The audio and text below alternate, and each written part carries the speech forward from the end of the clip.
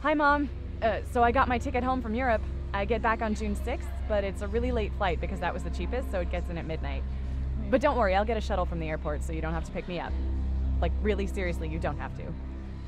Okay, so love you. See you soon. Bye.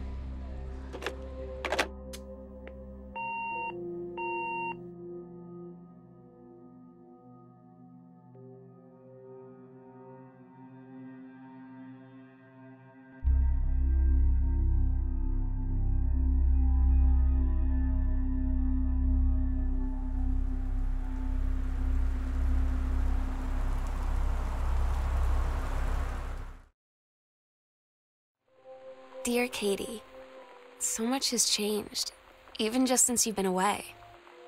We moved into this house. I'm in a new school, and my big sister being gone for a year doesn't make it any easier. It doesn't feel real, but I'm not gonna let it faze me. I used to tell you everything, and if I can't do it in person, because you're off gallivanting around who knows where, I'll tell it to this journal, just like I was talking to you.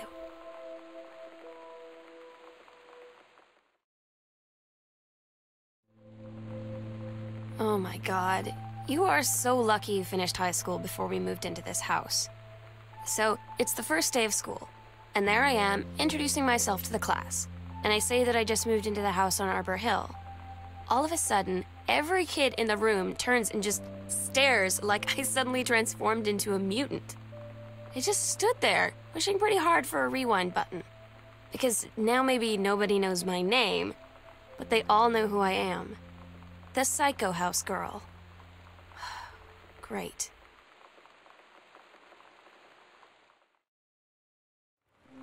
You know that feeling where the first moment you see someone, it's like they have a big gold star around them, and you have to get to know them? Well, there's this girl. I think she's a senior. She's usually dressed kind of punk, but sometimes I see her in this, like, army uniform. She's always drawing in this notebook, looking so intense. I had no idea how I would ever, like, have an excuse to talk to her. Till I noticed she and her friends hang out and play Street Fighter at the 7-Eleven every day after school.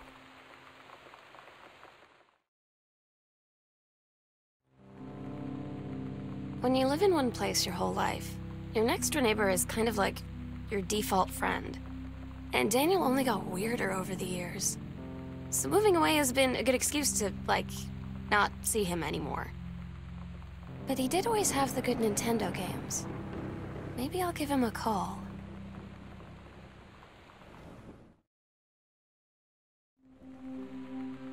So you know what they say about the best laid plans of mice and men? Yeah, turns out it applies to Street Fighter too. At least I worked up the courage to walk into the 7-Eleven and ask for a turn, but all that practice at home did not exactly translate in the wild. So after I was finished getting my butt kicked, I followed them outside while they smoked. And that was when she asked me if I was that Psycho House girl. But then she said she's always really wanted to see the Psycho House. Her name is Lonnie. She's coming over tomorrow.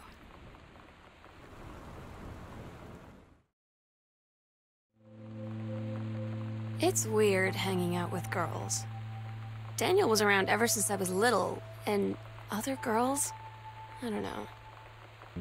But being around Lonnie is like instantly just right. I gave her the grand Psycho House tour and took my revenge on Super Nintendo. And it was like, I don't know, I finally found someone I feel normal around. I drove her home and she gave me this tape and said, "You have got to listen to this." I haven't stopped playing it since.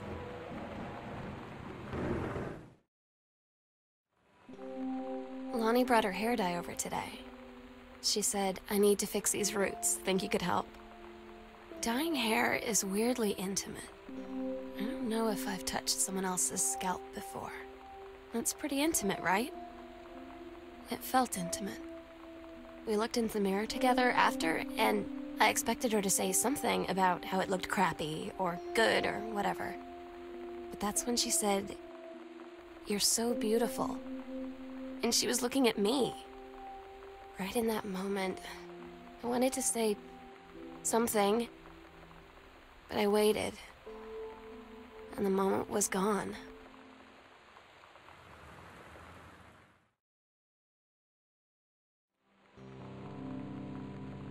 Sometimes you just have to lie to Mom and Dad. Like when Lonnie asked me to see a band with her and stay over at her friend's place in the city after. That's a lie to Mom and Dad's situation. But it was so worth it. The girls on stage were just so loud and real and awesome. And everybody was moving together like one huge tide of sound. Between two songs, Lonnie leaned over and said, "How do you like your first show?" I was so happy. I felt tears starting in my eyes. And then she up and hugged me. I think she could tell.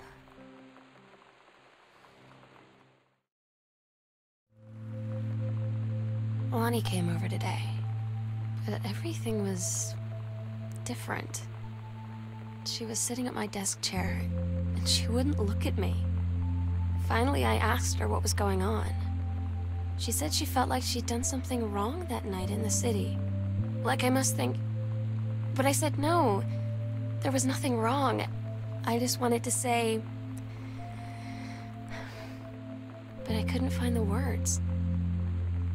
I felt like I was gonna cry, but I wasn't sad. She got up and sat next to me on the bed. I looked at her. Lonnie, do you think you could ever... And that's when she kissed me.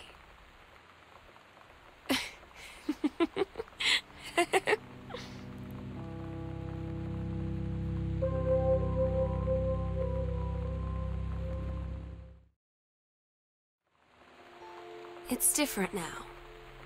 I mean, we still hang out all the time like before. But now when no one else is around... Well, you know. So you could say we're dating. But it's secret. Secret dating? I don't know. I mean, I guess that's the real difference. Now when we get off the phone, or go home for the night, or it's just quiet and we're alone, we say I love you.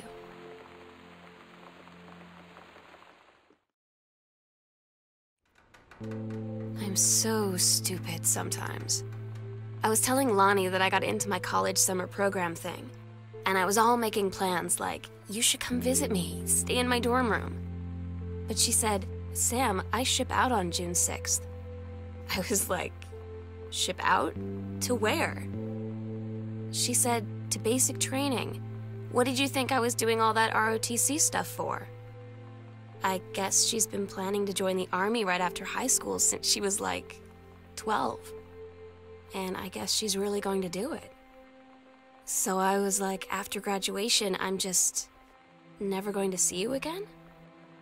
She said, let's just have fun while we can.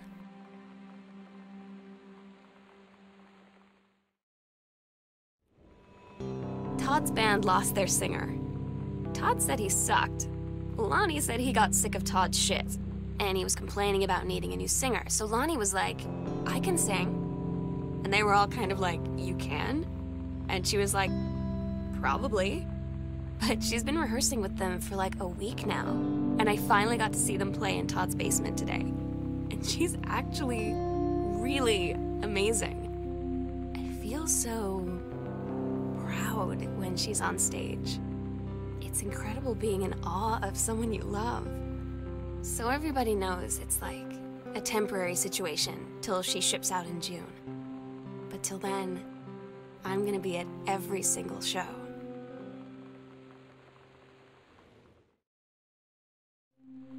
They tell you to stick with the group on field trips, Katie. There's a reason for that. Lonnie and I snuck off on the side paths at Multnomah Falls and got a little lost. Okay, a lot lost. Like, for hours. Right before the bus left, we found a trail and came running down the path, soaked and covered in mud, shouting for the bus not to leave. The school called home. Mom and Dad said, you didn't get into trouble like this before you met that Lonnie girl. But I don't think they know about us. The kids at school, though, I'm really afraid that's a whole other story. Stick with the group, Katie. Stick with the group.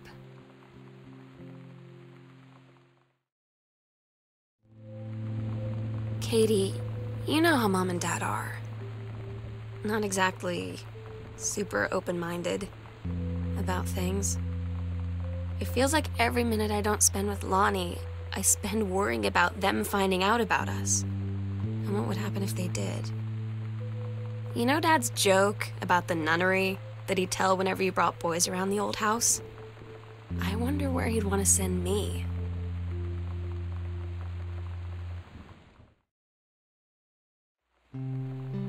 I don't get Lonnie sometimes. Like, her band, and our zine, and her hair, and everything are all anti-authority. But I watch her in JROTC, and she's doing drills in perfect formation, following orders, no question. And there's all this stuff in the news about don't ask, don't tell. Like, she's going to join the army and then have to lie about who she is. She said they don't need to know what they don't need to know. Like it was no big deal. This from the girl who trashed her locker to, like, defend my honor. I've learned when to stop arguing, though. I don't think Lonnie even gets Lonnie sometimes.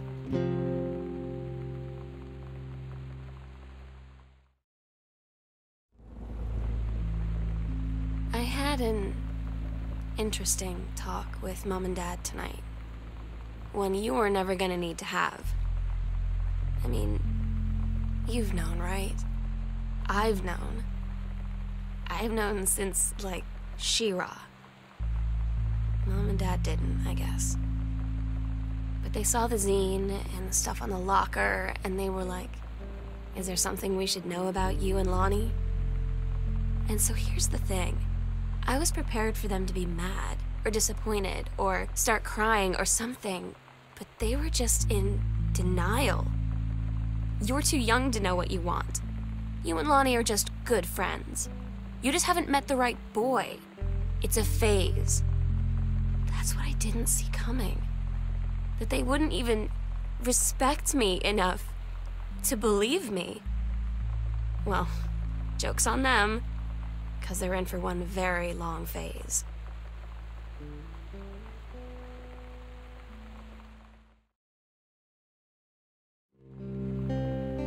I asked Lonnie what she had to do to get ready to ship out for basic training. She said, not a lot, really. You're not allowed to bring anything with you. You have no possessions, no contact with the outside world while you're in basic. You just train hard every day, and then you deploy from there. So, they'll just send her away. To who knows where. The other side of the country? The other side of the world? My mind, like, can't process it. That she's really going to be gone. Just gone.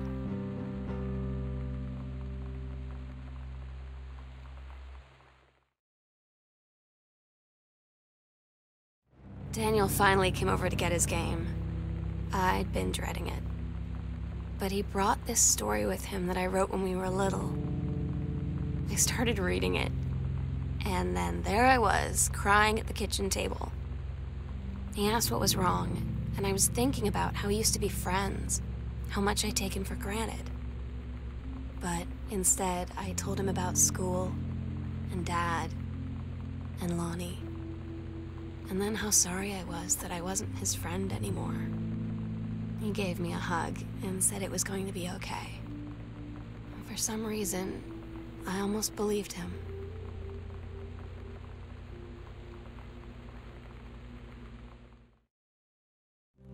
Lonnie had her going away show with her band tonight.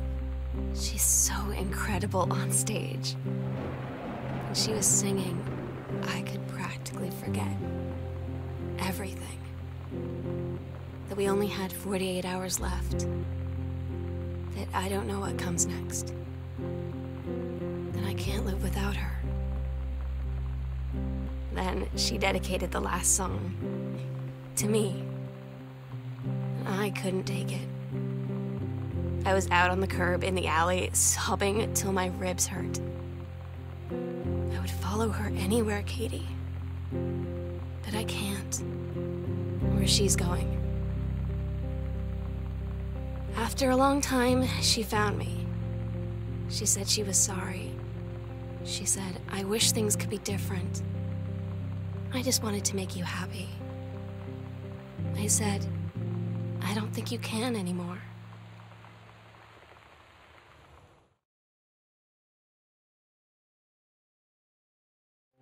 We agreed our last night together would be our happiest ever, and we'd forget tomorrow was going to come at all.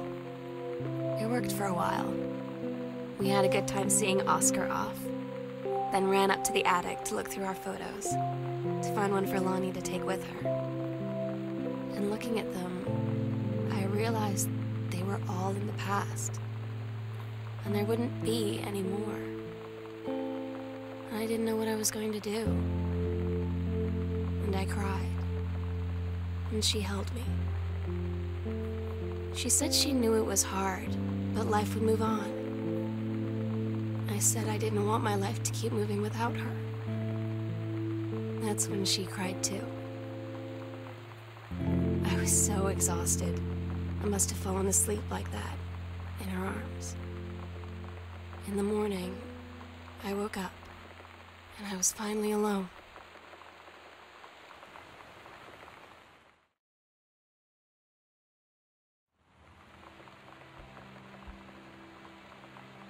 The sunset light in this house is the saddest thing I've ever seen. I just want to sleep.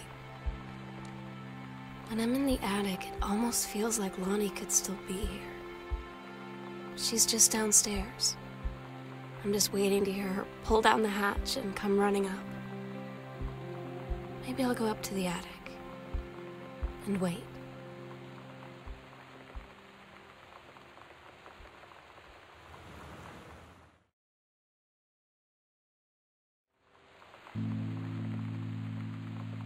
Oh my God. Katie, I fell asleep in the attic, in Lonnie in my old spot, and I missed the first 2 calls. I just barely caught the third one before the machine got it.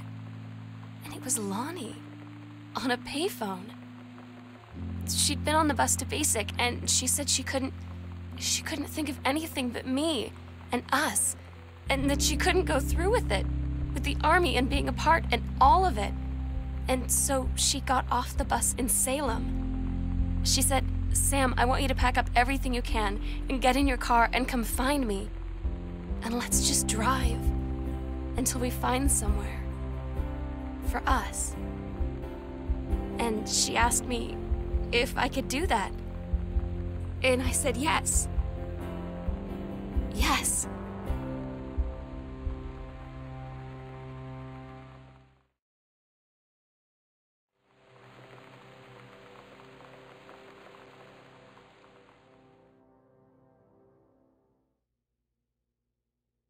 Katie, I'm so sorry that I can't be there to see you in person, that I can't tell you all this myself. But I hope as you read this journal and you think back, that you'll understand why I had to do what I did, and that you won't be sad, and you won't hate me, and you'll just know that I am where I need to be. I love you so much, Katie. I'll see you again someday.